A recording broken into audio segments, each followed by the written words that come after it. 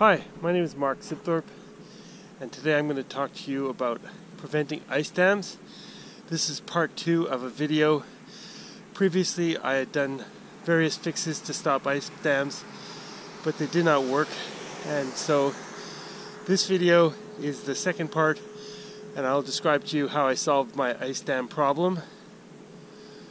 As you can see, other of my neighbors have significant ice buildup on their roofs. This is from today, and as you can see from my roof, there is no ice dams built up. You can see that some of my neighbors actually shovel the roofs to prevent ice damage. Ice dams typically form between -1 and -6 degrees Celsius. They are basically a combination of two things: high attic temperature and freezing at the base of the attic near the soffits.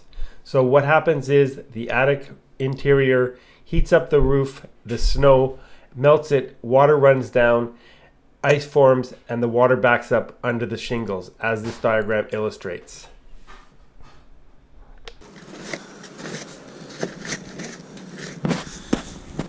As you can see, there's no ice forming on my roof, but if you look carefully, you can see where the ice dams have broken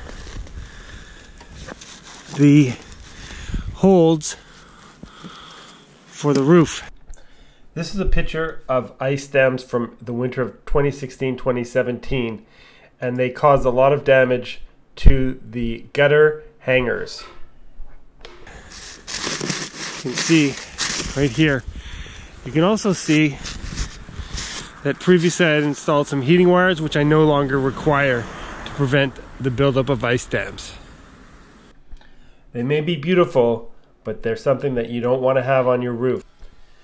Previously, we installed batt insulation in the attic. We also filled the vents with insulation, and we cleared the soffits with a high pressure hose. And finally, we put a heating coil on the roof, and none of this worked to stop the ice dams that were forming. What did work was installing additional air vents for the attic.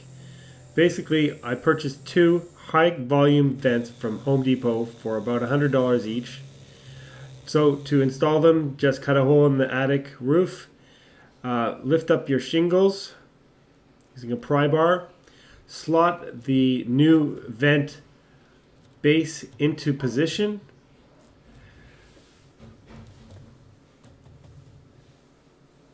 then fit the top vent outlet on top of the base, screw it in place.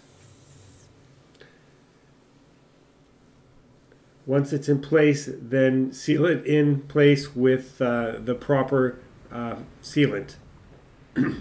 As you can see, the final solution worked, and now I can get back to enjoying winter once again.